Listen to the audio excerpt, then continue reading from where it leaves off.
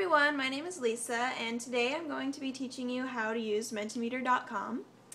Mentimeter is a great way to collect survey data, whether you're like a student doing research for a class, a teacher quizzing students, or maybe you're an entrepreneur gathering data to find out about your business.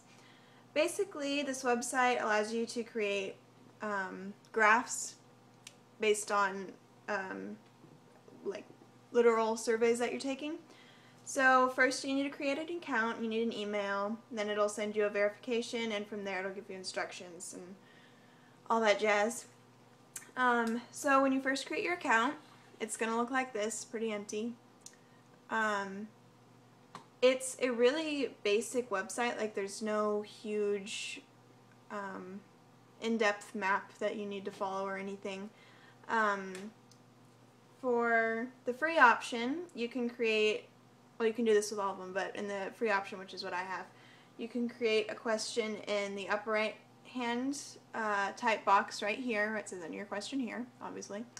So I'm going to do something like, how about who likes cheese? And then you create the question, and it's going to give you an option. You can do single choice, open-ended, and then 100 points and dual axes. So I'm going to do single choice, kind of like a multiple choice test kind of thing.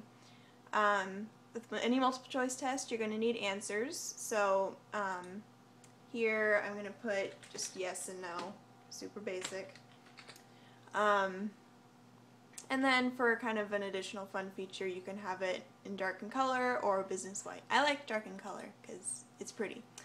So, and then as soon as you're done, you just click Start Presenting. Processing, processing. Alright, so here is where your graph will be.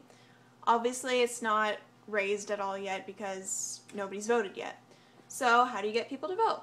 Well, since this is a controlled environment kind of survey, you tell your students or whoever you want to do the voting to go to www.govote.at and copy that, open a new tab,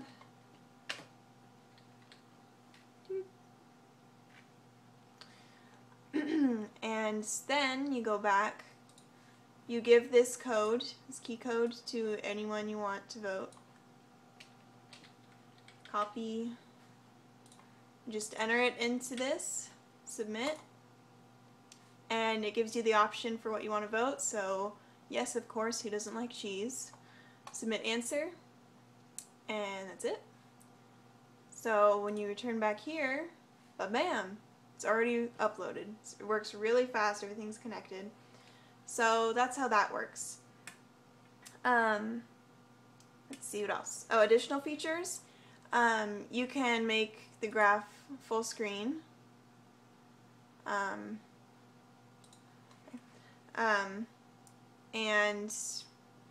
then you can also click to show QR code if you want to use that for some reason. Go away.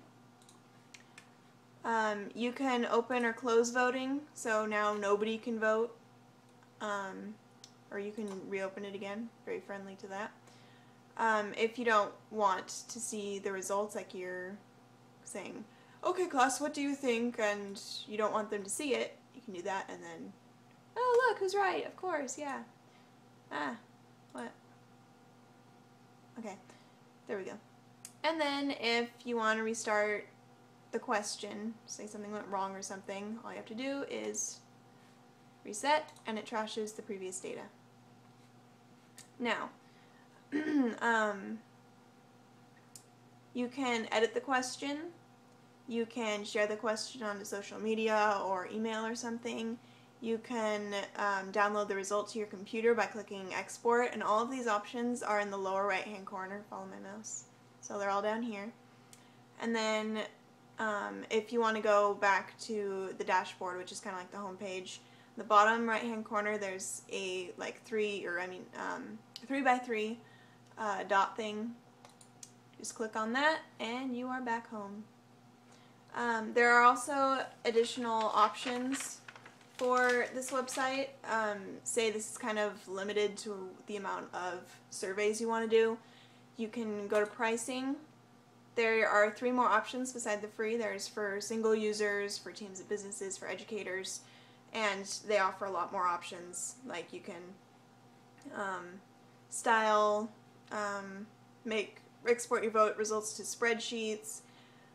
You have discounted prices if you're in a business or a teacher or something. So they're really friendly for that. And if you have any more questions, just go to the how to or learn more links up at the very top of the page. And that is Mentimeter. Thank you for watching.